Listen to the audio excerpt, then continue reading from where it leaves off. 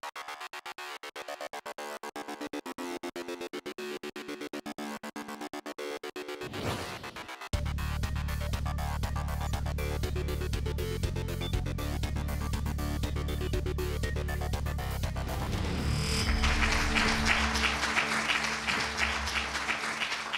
morning, everybody. My name is Chris Rothwell. I work at Microsoft in the UK.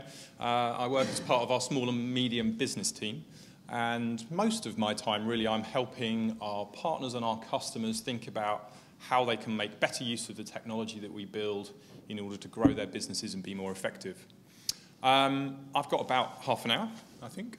And I sort of have this kind of slightly grand title of my presentation about Business Reimagined. And really what I'm going to talk about is a little bit of the trends that we see. I'll probably touch on, to Andrew's point, some of the ways that Microsoft is changing as a result of that. But then really look at how those technology trends are impacting the way that people work. And how is that impacting the way that people get their work done, how people feel about working, where they're working, and all those kind of aspects. And it's great to be here and hearing about how you are becoming more connected.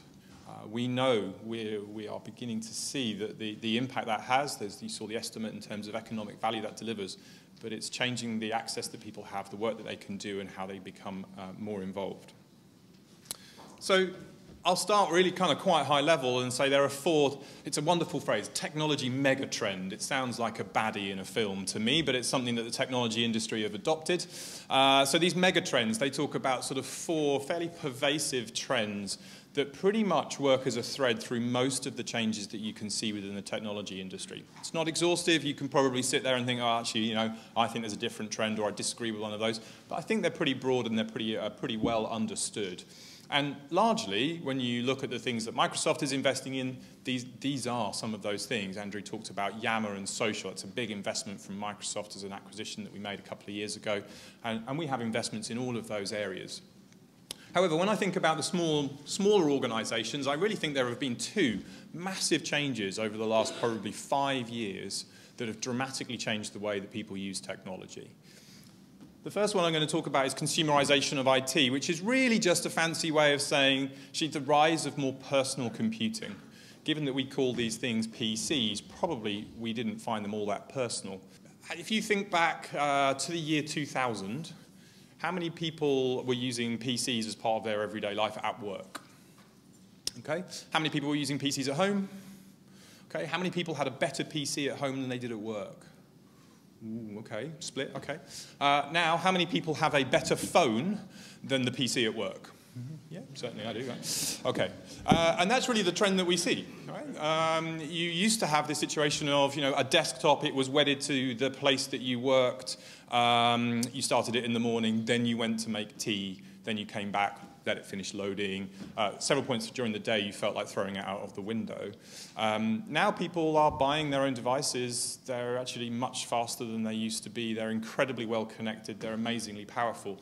And it is changing the way that people not just use technology, but the way they think about technology and what they expect from it.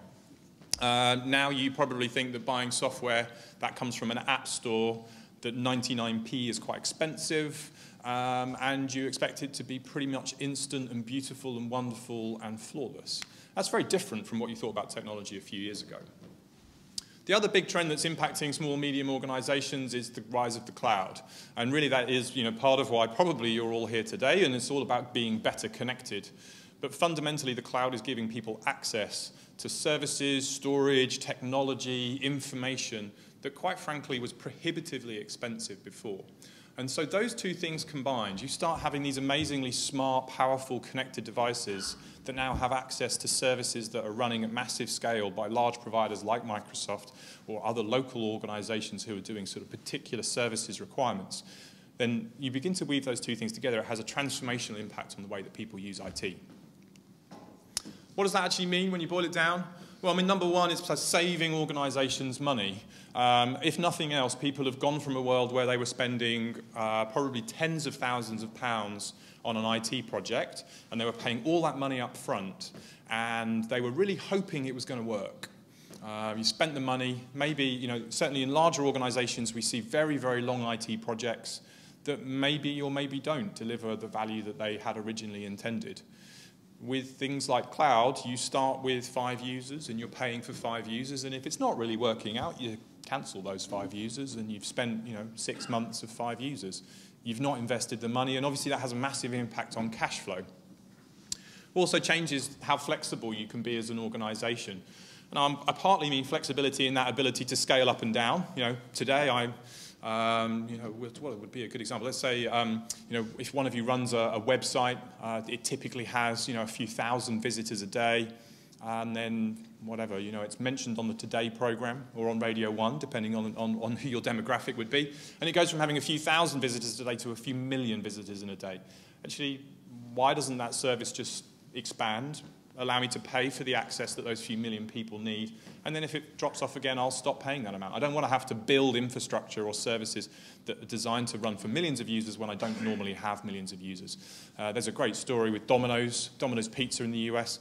There is one day in the year in America where Domino's has 50 times the demand of any other day. That's Super Bowl Sunday. And so their website runs in a cloud service run by Microsoft that means that they pay for what they use. They don't have to build and pay for infrastructure that's capable of running that all of the time. The other element to flexibility, though, is changing how people work. I talked about a PC sat on your desk. You really had to be in the office in order to make use of that device and have access to the information, access to the server, access to the information that you're working with. Cloud services and devices are really giving you the ability to work from anywhere that you want to. As long as you can get online, you have access to that information, access to people, access to resources, access to communication, and that's allowing you to work differently. We could probably debate for the rest of the day whether that is all good, all bad, or somewhere in between, and depending on how you feel about it may vary a lot, but it's certainly giving organizations more choice. And the last one, I've called it powerful tools, but really what I mean is just that, quite frankly, there's just access to greater technology. Many of the things that are now available on a monthly subscription were prohibitively expensive for small organizations. They were only really in the domain of some of the very largest organizations, and they were investing millions in order to make them work. Now they're available. Very sophisticated tools come in the form of apps, in the form of web services, in connections, and that's fantastic. That is giving you more power, more tools in order to go and compete effectively from wherever you are in the world with some of the largest organizations. And you see that in industries being disrupted by small organizations with great ideas, great people, and a really agile mindset. So I think those 3 things combined mean that you have an incredibly exciting time to be thinking about how to use technology in order to drive your business. So the things that I really wanted to talk about, though, is what does all of that mean for the way that you work? I'm a big believer in this sort of phrase in the middle of the slide that technology should always be about enabling people. When you boil it down, people are really your only asset. If you've got great processes, they were created by great people. If you have great salespeople, they're people dealing with people. If you have great creative people, it's all about how you amplify the impact of those individuals and make sure they're doing the things that matter most. When it works for them, when it works for your customers, how do you be more agile, more responsive, and how are you enabling those people to have the best impact every day? 3 trends that I think those sort of broad technology trends around cloud and consumerization and all of those different threads are pulling together. 3, we could pick many more, and probably you have many that you think of yourselves as kind of trends that you need to be thinking about from a technology perspective. But here are the 3 that I've picked that I think are really transforming the way that small businesses think about technology. I'm going to start by thinking about anywhere working. Work is no longer a place, but an activity. We still have quite an industrial attitude towards work, really. We measure people like, okay, I want you in the office by 9. Nobody leaves before 5:30, and actually people don't leave before 6 because no one leaves before 6, and so nobody wants to be the first person to go. It sort of begins to get this cultural attitude within organizations about presenteeism, and it's about how long you're there rather than what you do while you are there. But I think that slowly is changing, and certainly in some organizations that's changed dramatically, and people are moving much more to think about outcomes and accountability and the results that you drive rather than necessarily how long you're working. And they're giving people more flexibility in order to work that way. There's an example here. It's from quite a large organization in Accenture, but this is one of the managing directors at Accenture, a very senior partner there. And he truly embraces the mobile working idea. He carries a laptop, a tablet, and a phone, and that goes with him pretty much everywhere that he goes, whether that's home, traveling, various Accenture offices around the world, and airports, cafes, wherever he feels that he could be most productive at that moment in time. The thing that I think really is most interesting about Mike's story is that he talks very much about being most effective given where he is. He says that if he's in the office, then that's all about people.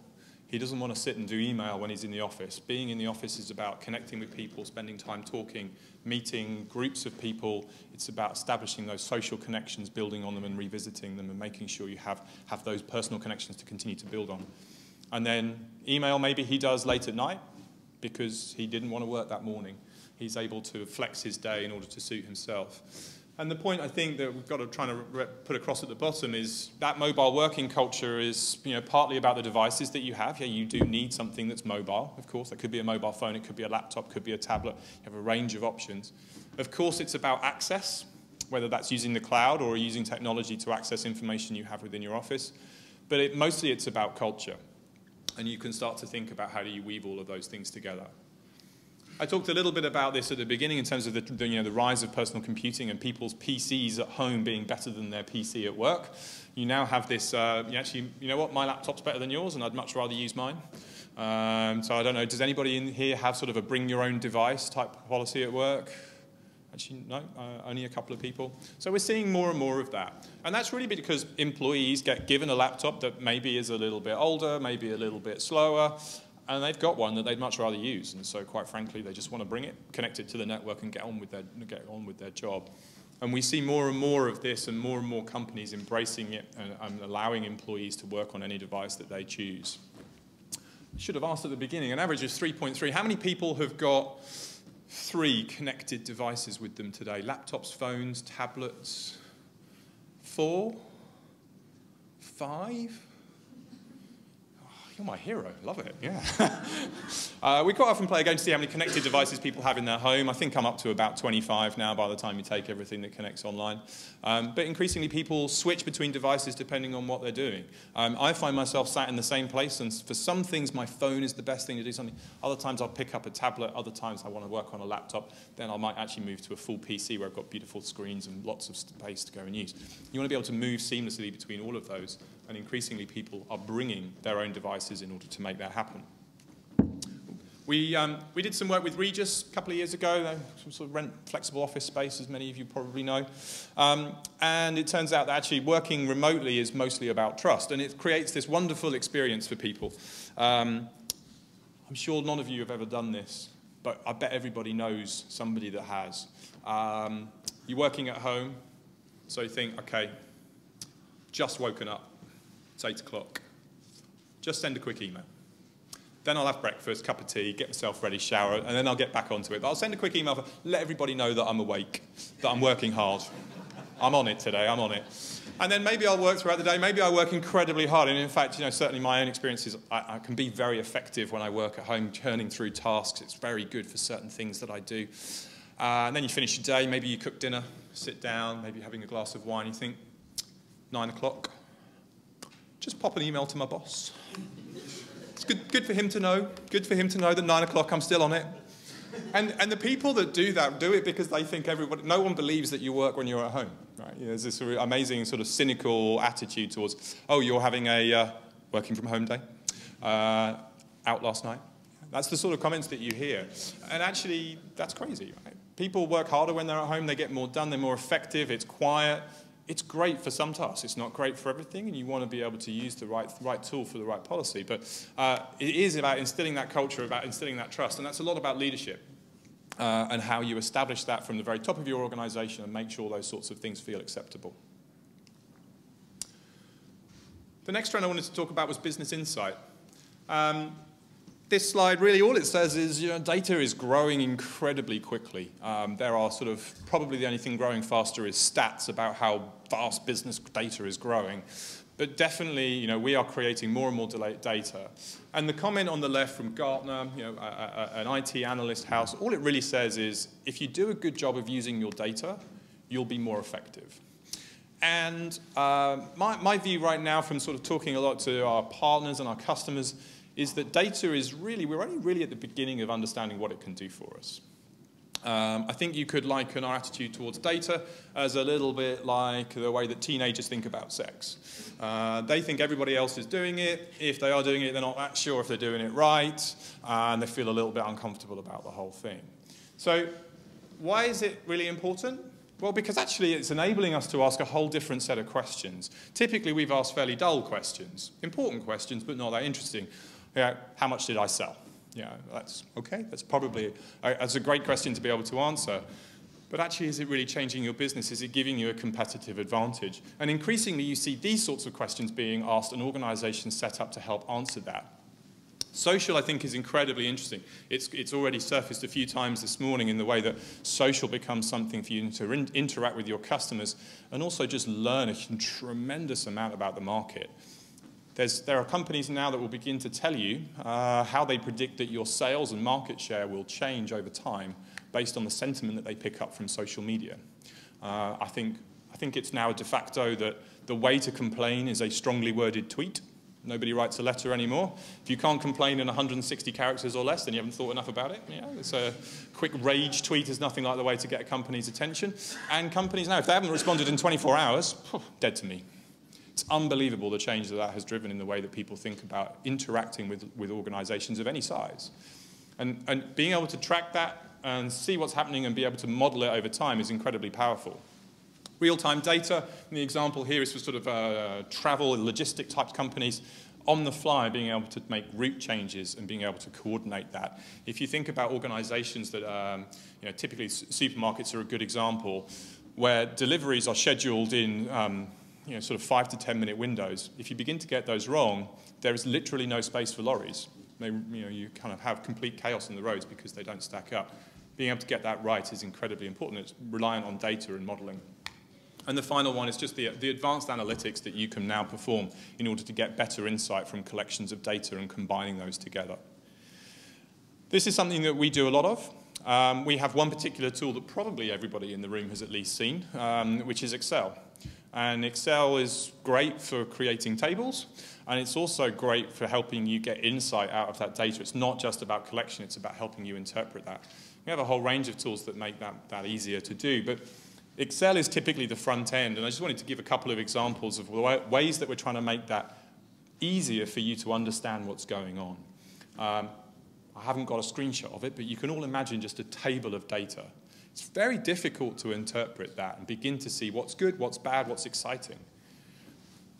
There you have Power Map that's just showing you. I mean, I think the blue chart, the blue bar in the middle, begins to deserve, greater investigation. Something is happening. Wherever that is, something is happening that is good or bad, depending on what my data is telling me, and I want to go and investigate that differently. And here we have something called Power View, which enables you to slice, dice, and interpret your data very quickly and in lots of different ways. And similarly, you can see spikes in your blue line on the top chart. You can see the way that trending is happening over time. This is the stuff that takes data and turns it into insight that allows you to make better decisions, enables to turn that into business outcomes. And that, I think, is incredibly exciting. Social. You could probably, if I just stopped there and said social, I would think, there's probably about 60-ish people in the room. I reckon there'd be at least 60 different interpretations of what I meant by social. I think that's probably a good idea. In this particular instance, I'm predominantly talking about how organizations can work more socially within themselves, which maybe sounds odd. Lots of people talk a lot about how they use social media, things like Facebook and Twitter, particularly in how they reach customers. But actually, if you think about social as a way of working, that is beginning to change for the better in every single way. The tools that we use in the workplace and how we think about collaborating with different people. So this probably won't surprise anybody either. Has anybody in the room worked for a really large organization, sort of, kind of big multinational? Yeah, a handful of you. So this is, probably the typical office cubicle joke. Dilbert probably thrives on this. People they're not that engaged in their job. Turn up, get paid, go home, done. I'm not that interested. And when you think about the way that people interact with tools in their personal life, they're really comfortable sharing things. You go to Facebook and you're happy to say, hey, this is what I'm doing today, this is what I've done today, this is what I'm doing tomorrow. And then you prompt all sorts of interactions, whether that's as simple as a like or someone commenting. And how many serendipitous connections do you find by saying, hey, I'm going to this tomorrow? One of your friends says, hey, I'm there too. Do you want to meet? Oh, fantastic. Haven't seen you in a couple of years. It'd be great to meet up. Taking that kind of approach and applying it into a business context. And really, email's not that great for that. I don't know. Does anybody in the room not get enough email? What, no one? Yeah, amazing. Can't believe it. We tend to be really slavishly driven by email, right? And we now get it everywhere. It's really convenient.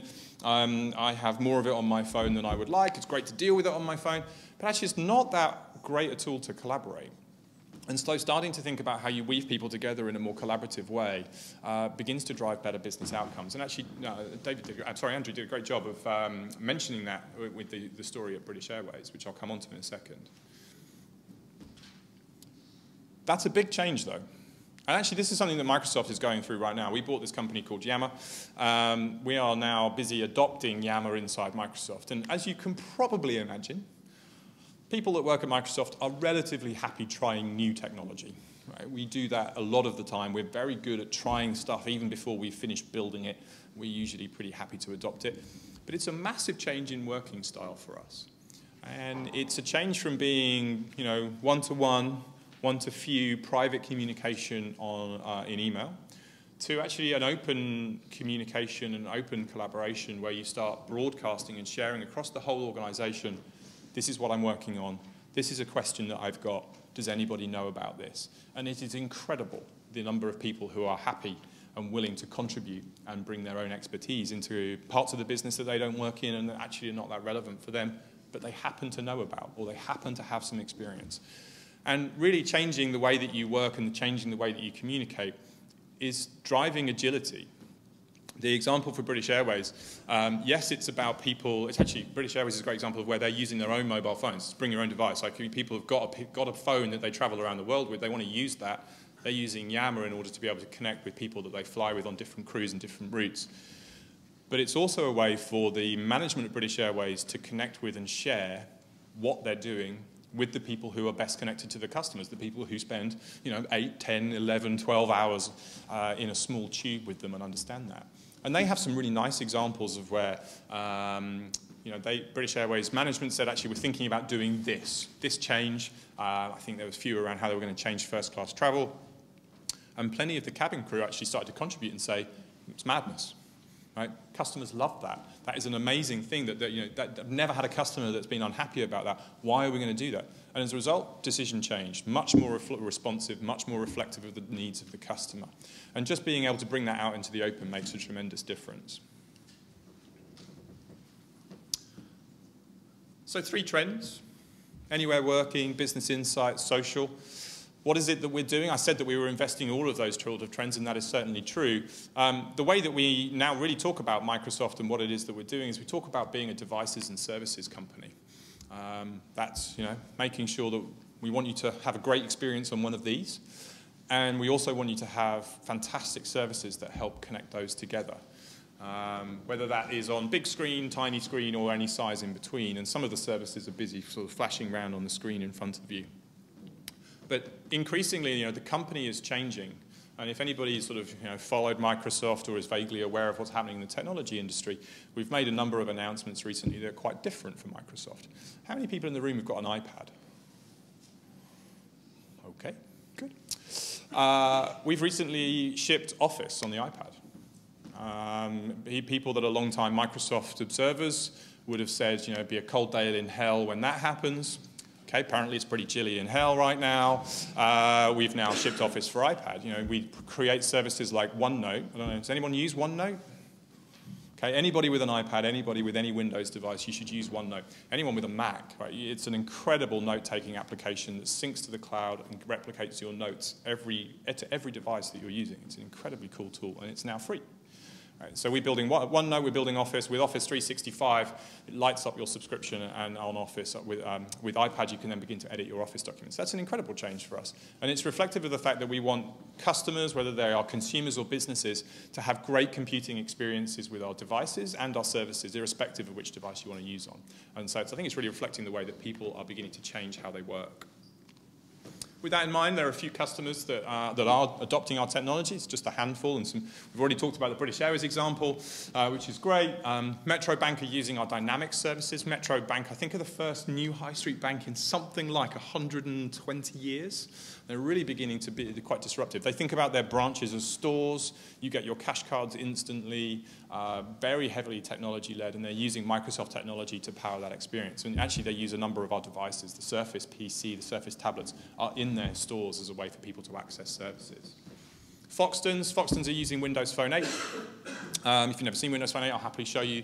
I'm running the slightly pre-release of Windows Phone 8.1, but I'll show you what it looks like. Foxtons are using that in order to power the way that they work. Right? I mean, if you think about an estate agent, being physically on site where the properties are is quite important.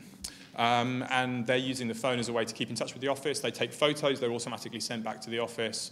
They're then incorporated into literature. Literature's printed before the person's even got back to the office. Like the workflow that they're saving as a result of that is incredible. Delta have put Microsoft tablets into all of their cockpits. So if you fly on a Delta flight, they will now be using a Microsoft tablet as a way to replace the sort of thick flight book that they would have had printed before, give them access to that. And then Office 365. How many people have heard of Office 365? Well, that is reassuring. Great. How many people are using Office 365? Okay, that's a good number. So Office 365 is the fastest growing product that Microsoft's ever built, fastest to reach $1 billion worldwide. And the adoption that we're seeing, particularly actually in the small to medium-sized organization, is incredible. And that's partly because it's helping people change the way that they pay. So it's a subscription product. It's very low cost to get started. It's giving people access to the latest and greatest version of Office, and we're updating that pretty regularly so you stay current. But it's also giving you access to really powerful cloud services. 50 gigabyte mailboxes. We've recently made an announcement about our OneDrive for Business product, which is included in Office 365. You used to get 25 gigabytes of storage online with that. It's now a terabyte for every single employee that takes a subscription. So you get an incredible amount of storage. Update the service very, very regularly. Access on multiple devices, whether that is Microsoft devices or somebody else's. And we're seeing incredible adoption from all sorts of customers and all sorts of segments in moving to the cloud with us in Office 365. So why does all this matter? I've talked a lot about the trends, and I've talked a lot about the fact that Microsoft is investing in those things and kind of the things that we think are important for us. But actually, when we look at how customers use technology and how they adopt it, it actually has an impact. Their attitude towards technology and what they adopt has an impact on how fast they grow, how many jobs they create, and their long-term success. So this was conducted internationally, so not just the UK, and it was done on behalf of Microsoft by Boston Consulting Group. But it was conducted anonymously, so the people responding didn't know that they were answering questions for Microsoft. They didn't know that we were going to find out. And the trends pretty much span every kind of vertical, every segment, every geography, and irrespective, the gender comment is it doesn't matter who's running the organization. There is no gender split in their attitude. The more you think about and invest in technology, the faster you're growing, the more jobs that you're creating. And when, at the end of that survey, again, they don't know it's Microsoft, we asked who they see as being a key provider for them in order to run their businesses. And Microsoft comes up as their number one. They think about us and they turn to us when they're thinking about how to invest in technology that helps them be more effective. And obviously for us, that's very exciting. And we think that we're investing in the things that are helping small businesses particularly change the way they work, change the way they use technology, and helping them grow and be more efficient. So I started off by saying it was a slightly grand title around Business Reimagined. Really the point, I guess, is that technology is changing so quickly that we can easily get stuck into, okay, well, I've been running my business 5 years, 10 years, 20 years. This is kind of how we do it.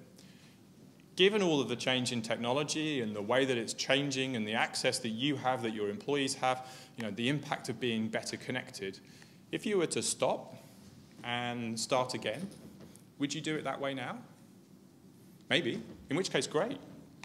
But if you think that actually by adopting technology in a more imaginative, more effective, more exciting way, then you could be fueling your business, fueling your employees better, help you work more effectively, be more productive, then great opportunity to take today, listen to what everybody has to say, but go away and start thinking about what changes you could make in order to help realize some of those benefits in your organization. And so just to wrap up, I think it is all about enabling people. How do you weave that technology together, whether it's across social and building those connections, whether it's across better insight from your data, or enabling people to work more flexibly from wherever it is that makes sense for them. But think about people as the heart. How do you amplify their impact? How do you enable them to be most successful? And I think if we can go on and do that and use technology to be more effective, then that's really where we'll go after some of that, the anticipated economic benefit of, I think it was £13 billion. Right, how do you go and get some of that and make sure that you're in the right place to have a thriving organisation in Cheshire? So with that, I will stop. Thank you very much for your time. Thank you.